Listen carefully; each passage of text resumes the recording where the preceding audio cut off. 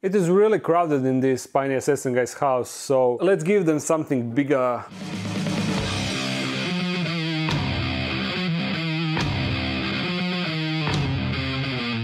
So now, instead of GoPro, we have new camera. Last video turned out to be really good. It did drop and hunt the focus a few times, but overall the quality is really sweet. And also, the microphone seems like it is working now as it should. So the problem was my mobile phone. Either the app that I was using for recording or the mobile phone in general got bad sound card or whatever does cause the sound to be bad. Now we got this microphone connected to new portable recording device, and we will see how it will perform in this setup. Now, Spiny Assassin guys need new home. I'm using the standard terrestrial enclosure, just like the ones that I used for my girls. These are 30 by 25 by 25 or 12 by 10 by 10 inches. And this enclosure will have the background. Now I will be covering this styrofoam with black silicone. And then I have this, let me just turn on this camera. I have this mixture of peat moss and some other things. I'm really experimenting to find the best, I don't know, the best combination for the backgrounds. I'm trying to find my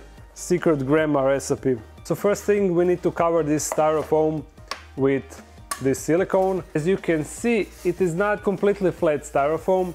I used the torch to get some sort of texture and form, a bit different form, just to see how that will work out. That is the last drop. And I have another brand new.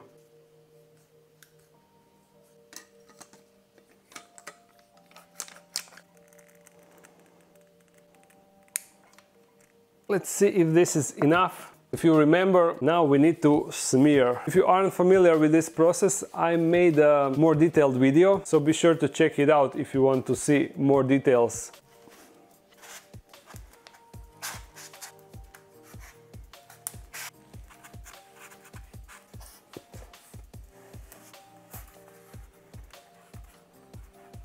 Need to be sure that I covered every spot. Yeah, it looks like it. Now to remove this glove. And apparently the glove broke.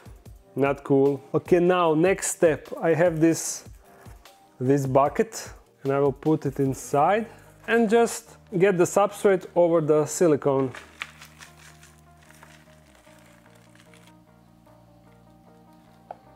Now firmly press, and I will immediately silicone it to the back of this enclosure. And then I will silicone the corners again and pour more substrate. So that way the back of the background will be completely sealed and nothing will be able to crawl behind. That's the general idea. Now let's take it out.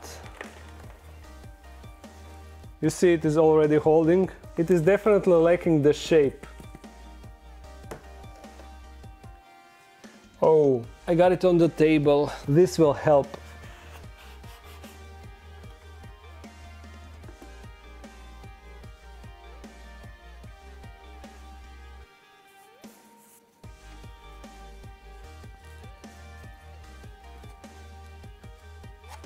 There, now see, we have gaps here and probably here. So that is why I will silicone the edges.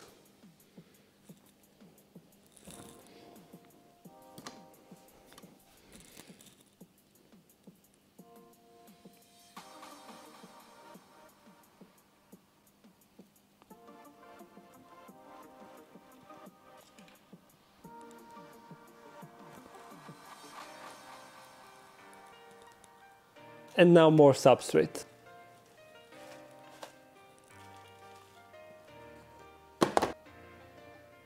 There, now to leave it for around 2 days to dry out, and then we can carry on with setting up this enclosure. So, teleport. And we're back. This should be dry now. And also, I checked the recording on this camera and it seems like the focus is hunting a lot. You can see that it's working, and that's not really that I prefer. And also I noticed that image was overexposed at some point, so everything is set manually now. Nothing will now change, but I hope that everything will look alright. On the display it seems like it, but we will see on the computer. Let's get back to the business. I will first pour this excess substrate. Okay, I think that it looks alright. Not the best, I would prefer a bit more detail, but as background it will serve its purpose. I need a, how it's called, whatever, to collect the substrate. This stuff. Mini broom and this. This is how it looks. And now I forgot corkbarks and branches. They are wet because I quickly rinsed it, but they like it moist, so it won't be a problem. For substrate, I will mix some peat moss together with some potting soil. Sorry. This is organic potting soil without any additional fertilizers or anything like that, so it is safe for animals. I have been using it before, but I stopped because in some of my enclosures, some of my moist enclosures, I had problems with that fungi, that yellow fungi that covers the substrate, and I was convinced that's because of the potting soil. Started to use plain cocoa fiber again, but still in some of my enclosures I still keep seeing that fungi, so apparently, I mean, obviously it's not the potting soil, therefore I will give it another chance. Now we have a nice mixture and I will just dump it inside. Now I will break this cork bark in half and bunch of pieces because I don't want tubes. I want it to be kind of flat, so that way it will be much easier to see the actual, where are they, spiny assassin guys. Will it break? Come on!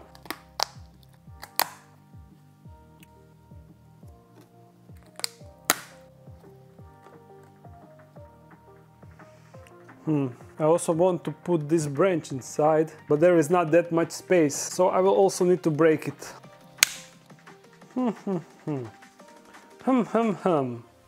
I also want to put live plants inside. This will go like here, and this somewhere here, so it will spread on the cocoa fiber. Cork bark.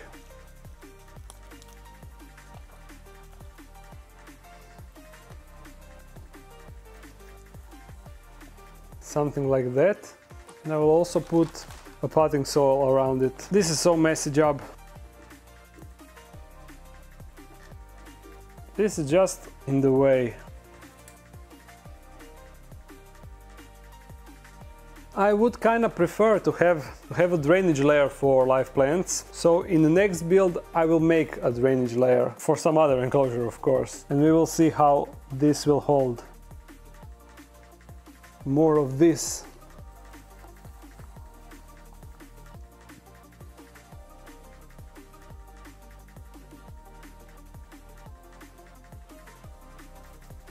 So now you see I want this plant to spread on the cork bark.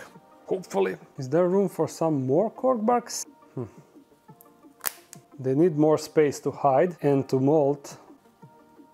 Like that. I will also put one piece like that. So they have a lot of surface where they can hang and molt, and also where they can just hang out. That should be fine. Maybe one more small piece. They will definitely benefit from more places to hide and hang. Definitely.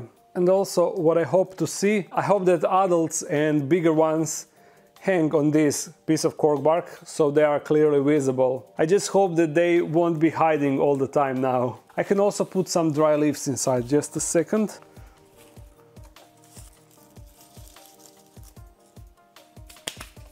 Pretty good. Let's add the spiny guys. Oh yeah, and we need springtails, but there is a lot of springtails inside, so I'll just blow them inside. How we are going to approach this? Look at this springtail count. So just... And we added a ton of springtails. And I can actually just take this. They aren't aggressive, but precaution. So let's go.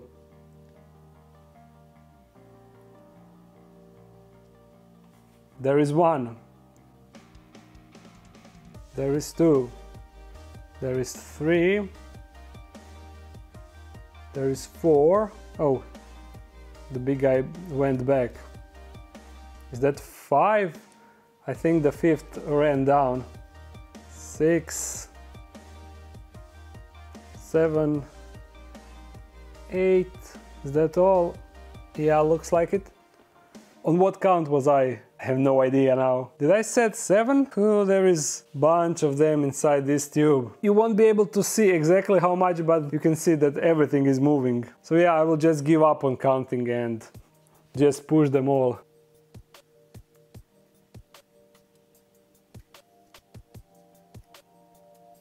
This one is bugging me. Bugging me. I should just leave this tube inside, but no, I don't want them to be inside the tube. That's the point.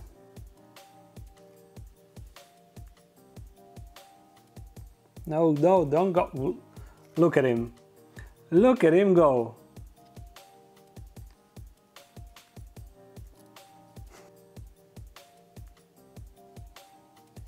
Come on, stop going on the tube. Go away.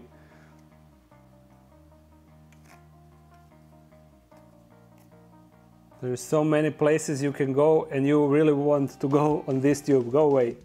Shoo, shoo. Just a few left.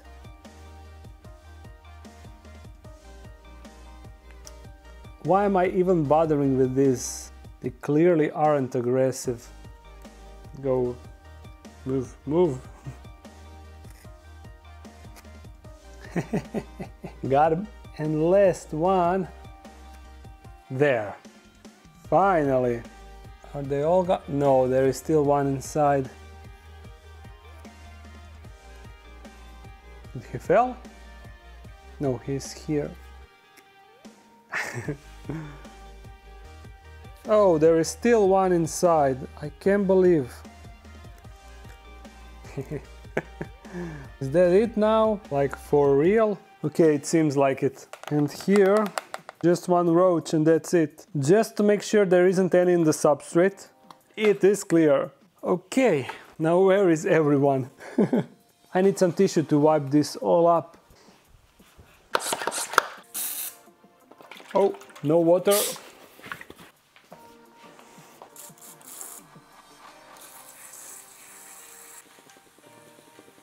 This one is trying to escape. Sorry, but no can do. There we go. And what I've been thinking, I will maybe need to cover this ventilation with some mesh, because once this plant grows, the babies will be able to climb the plant and it will probably reach this ventilation. So that means they will be able to go out of the ventilation. And that is not something that I would prefer. Currently, as you can see, it is not reaching, but if it continues to grow, it will most certainly reach it. This is the final look. Everything is wet and there is no a single assassin guy on site because they are all behind this. But I love this plant. I hope it will continue to grow. And this plant, I love everything. Oh yes, and I need to go through the substrate and look for eggs. Ugh. Or maybe I will just keep the substrate and one cork bark inside, and as babies are hatching I will just be transferring them in this enclosure. That will also work and it will be much more easier. Alright, we will let them be and get the feel of the enclosure, and once they start moving outside more often I will be able to record them for some Wednesday's video. That will be awesome. Other than that, next project will be the other enclosure that I need for my other assassin guys. I never actually said. Later name for this one is psytalla horrida, spiny assassin bugs, what we call them guys here. And those up there are Platymeris species mambo. At least that's how they were labeled when I got them. Let me know how you like this new camera. I mean the footage from it. Is it better or you prefer the old GoPro footage? Let me know. As always, I hope you enjoyed this video. If you did, thumbs it up and comment something. If you want to support this channel even more, there's a Patreon page. If you're new to this channel, make sure to subscribe. I upload every Monday, Wednesday and Friday. So see you again soon. Bye.